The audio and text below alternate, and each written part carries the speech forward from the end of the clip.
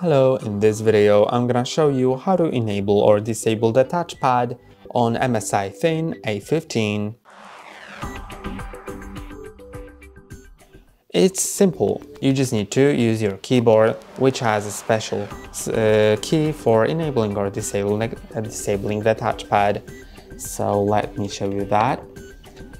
So here is the key, it is F4, and sometimes you need to press on it alone to turn the touchpad on or off, and sometimes you need to press on it with the FN key at the same time. So let's check.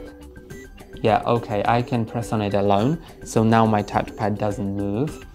And now as I press on it again, you can see it moves. And then it's whether or not you need to press on it alone or with the FN key at the same time, it's dependent on the FN lock. So I'm gonna show you.